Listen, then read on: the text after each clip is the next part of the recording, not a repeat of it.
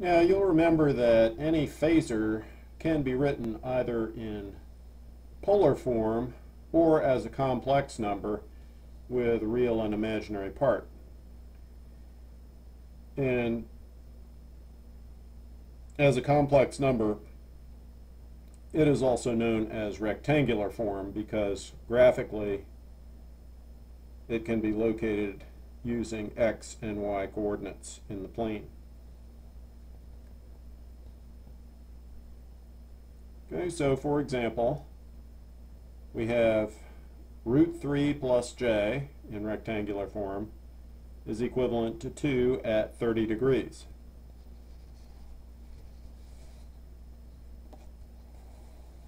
Let's see why that's true.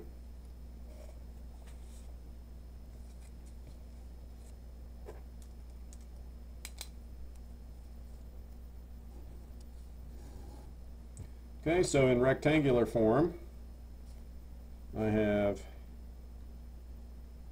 root 3 there, and then j, or 1 on the imaginary axis, and that gives me a right triangle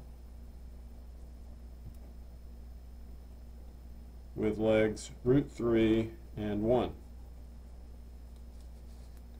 Okay, so we know to find the hypotenuse of this right triangle, we need to do square root some of the squares. And so, calling this length r, we have r squared is equal to 1 squared plus root 3 squared. So r squared is equal to 1 plus 3, r squared is equal to 4, therefore r is equal to 2. And now if we'd like to find this angle, theta, probably the easiest way to do it is to use the inverse sine. We know that sine of theta is equal to 1 over r, in this case 1 over 2, and therefore theta is equal to the inverse sine of 1/2.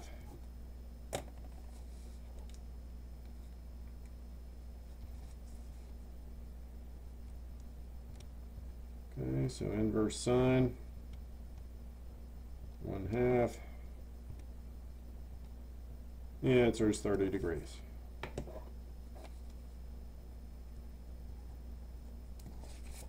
Okay, so we see that the rectangular form root 3 plus j is equivalent to the polar form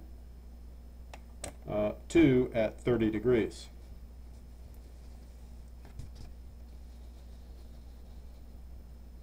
Okay, let's do another example now. I have to convert 5 plus j3 to polar form.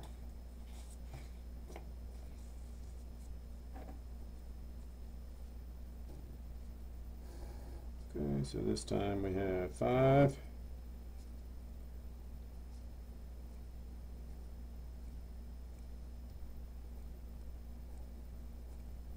and 3,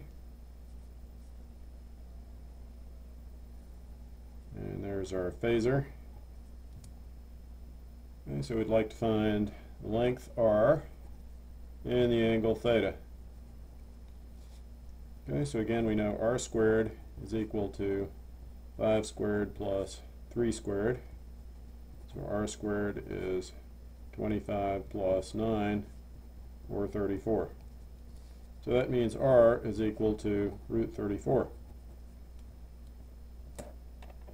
And I don't happen to know what root 34 is offhand, so we'll find it on the calculator. Root 34 is approximately 5.83. Approximately 5.83. Okay, and now to find the angle, probably the easiest way is to use the inverse tangent. We have tangent theta is 3/5.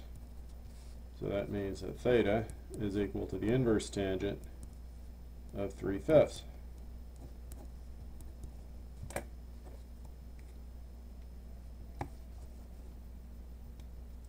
inverse tangent 3/5.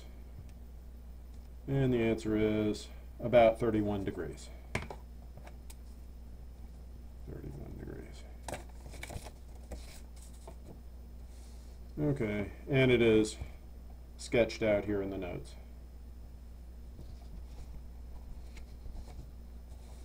Okay, now going back the other way, we want to convert, we like to be able to convert a phasor in polar form to rectangular. Okay, so let's draw this picture now. There's a phasor, and it has length 5, and then we have an angle here which is 36.87 degrees. Okay, we'd like to find the rectangular form, which means that we need to know this distance here, x, and this height here, y. Well, we know that the sine of 36.87 degrees is equal to y over 5 from the definition of the sine, and therefore y is equal to 5 times the sine of 36.87 degrees. Well, that's easy to find. Right, we just do that on the calculator. And also we know that the cosine of 36.87 degrees is equal to x over 5. So that means that x is equal to 5 times the cosine, 36.87 degrees. So let's work out what each of those are. 5 times the sine, 36.87, and the answer is 3. And then x is 5 times the cosine, 36.87, and the answer is 4.